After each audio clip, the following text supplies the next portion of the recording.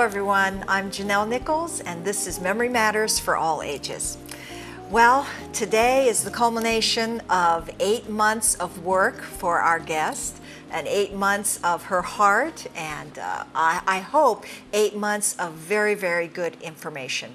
This is the last program for Memory Matters for All Ages, and usually the fourth week of the month we have talked about caregiver issues, we've talked about brain games, memory fitness. Well, today we're going to talk about everything. We're going to just tie everything up.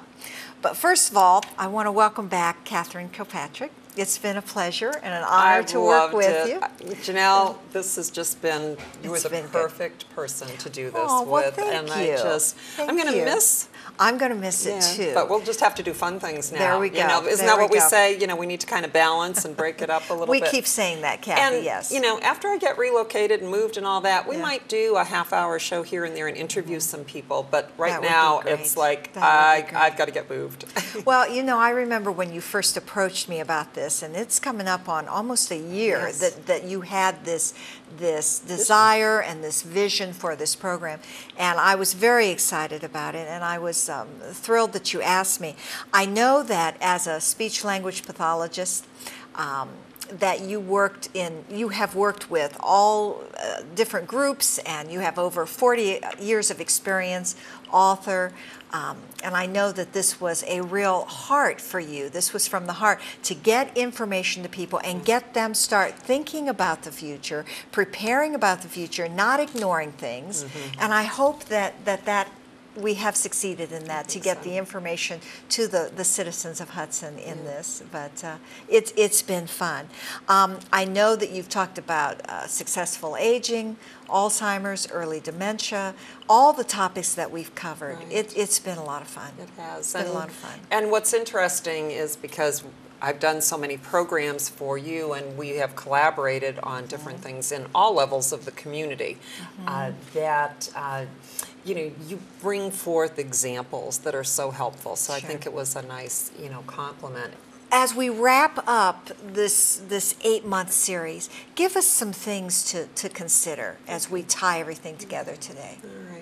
All right. Near and dear to my heart is the fact that this is a journey with a loved one. You know, we've got the multitasking, and that was just because we called it Memory Matters for All Ages, and we wanted to handle memory concerns of those that are younger, because they were always complaining about their memory and that fear factor of, maybe I've got my grandmother's or my aunt's or my, you know, mom or dad's Alzheimer's disease. Maybe that's on the horizon for me. So we've taken care of that. But I think what we need to pay attention to for our own heart and soul as we are caregivers or just a friend that we know that has some memory difficulties, what are some things that can help us as we walk this journey? There's a lot of tips through everything else that we've done, but I want to get into kind of step back. And so the first thing is, if you have someone, whether it's young onset or a little bit more advanced, observe what interests them and what disinterests them. I think that's a really important thing. What frustrates them and what agitates them. And we had talked in a previous program about creating a lifestyle care plan, and I'll make a reference to that link so you can go back and watch that. But I think that what makes me the saddest is going into a home where their caregivers are wonderful, but the person with dementia, whatever level, is in front of the TV, often sleeping, disengaged. If they have the hearing loss, then the TV's turned up loudly. And, you know, so what might be helpful to someone? And then realizing activities are everywhere. And I love going in, you know, when I go in and start doing this first assessment, you know, it's kind of like someone knows that they can't do some of those things. And I don't do the formal testing that you would get if you had a geriatric assessment, but I need to know what their strengths are. And then I start just kind of picking up some books. That's the great thing about home health, or a photograph, and start talking about that. And a person then starts to warm up to you. I mean, it could be 5 minutes of sorting the mail, or folding the towels, or looking through, you know, maybe a book on, you know, golfing, you know, something that was interest. The Burpee Seed Catalog. Oh, please bring it on real soon. Okay. So something simple and mundane almost. I had one real life. I had one gentleman who was at work, and his mom was okay by herself during the day, and she had a lifeline. And off the balcony, he had put 10 bird feeders. And he would just make sure that they were stocked, and sometimes she would just sit there for an hour or so and watch the birds coming and going. You know, what can we surround ourselves with? And then the thing is, we have to modify, and this has been my big, I'm a speech language pathologist, what would you expect? There's hearing loss. There's vision impairment, memory difficulties, or mobility. So activities that they might do before might have to be modified, and that again was something we addressed. But I think that's the bigger picture. I have a program that's coming up real soon where I'm addressing about 500 caregivers. And this is the message I want to give them. It is a difficult journey, but if you can find some ways to maintain that connection, and then it's learning how to be in the moment. So like that woman with the sunset that we had talked about last time. Or there's another chicken soup story where the gentleman's at church with his wife, and when the offering plate comes by, he threw in some golf balls. And instead of being horrified, this was his life. And so he did not, you know, to him giving that was very significant. And those are just cherished memories, and I think that's the part. I remember one day driving with my mom, and she wasn't severely impaired, but you know, she was frustrating me at that moment. And it was one of those like, don't forget to put on your jacket, or, you know, whatever. And, you know, my thought was, oh, Mom, please, you know, I'm over 60 years of age. I'm okay. And then I just got caught up short, and I went like, oh, my goodness. You know what? Next year, she may not know my name, may not know who I am, and bring it on. Whatever you want to talk about, Mom, is fine for me. So, you know, and sometimes kids change the energy, keep things adult-like, and, you know, it's about sharing time together rather than being perfect. So we played Scrabble, and if the words up there were spelled incorrectly, who cares? It was just spending time together. So slow down and smell the roses. Amen. Cherish the moments. Absolutely, right. absolutely. Not all of them are going to be wonderful, but then that's where you work on getting your own balance too. Sure. Well, I think people need to understand that there are going to be memories for them when that person, when that loved one is gone too, like you shared. Yeah.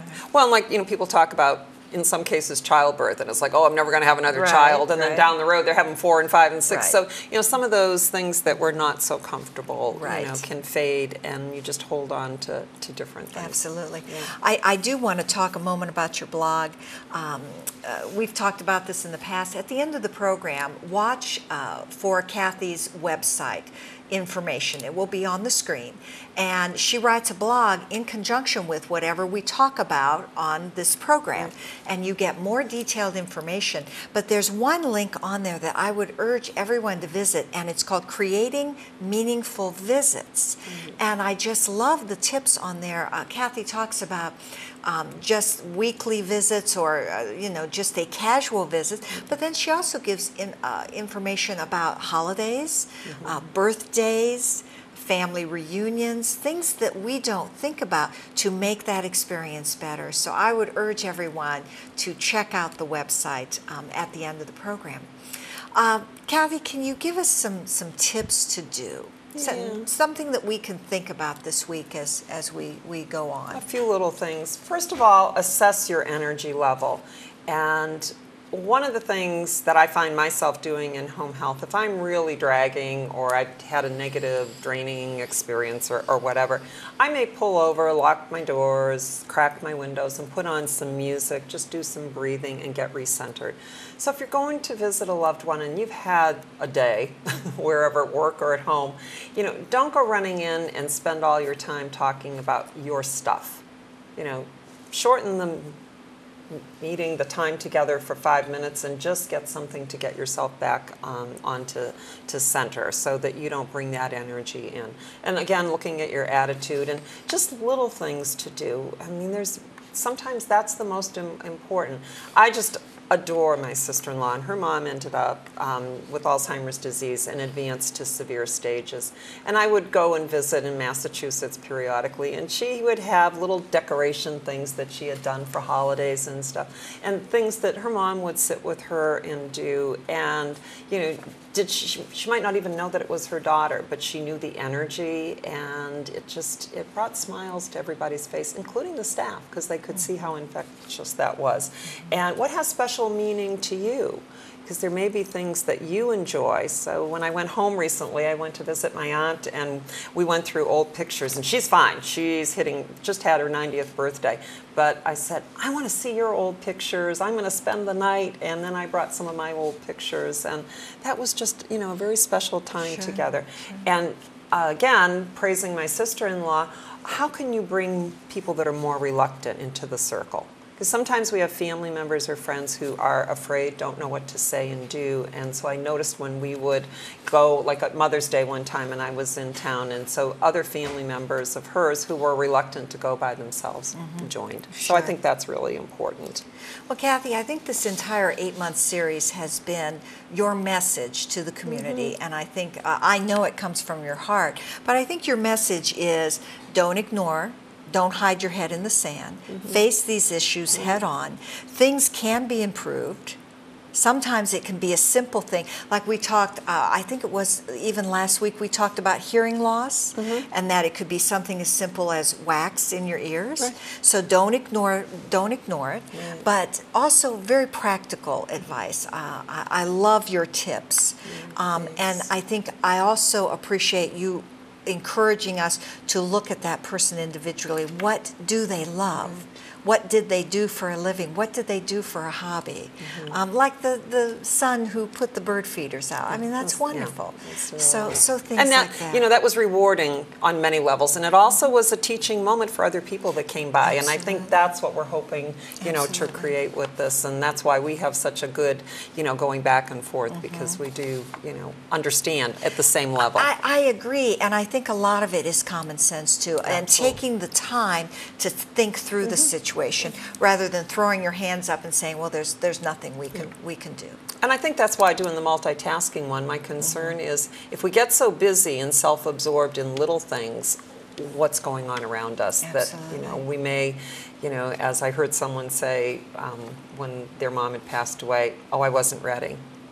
But that person wasn't around very much because it was uncomfortable for them, and that's understandable. Everyone handles it differently. Absolutely, absolutely, and that's okay too. And that's okay. But hopefully there'll be some that could use some of this to maybe handle it a little differently. And sometimes you learn from, you know, other situations, which is what I wanted to kind of end up with today. I've often had people come up to me and say, I wish that I had known this before.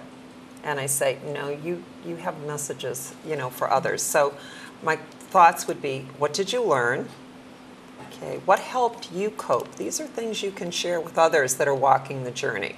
How can you enlighten others? Some little tips. If you had to walk this path again, what would you do differently? Okay, and if this were you, what would you want others to do for you?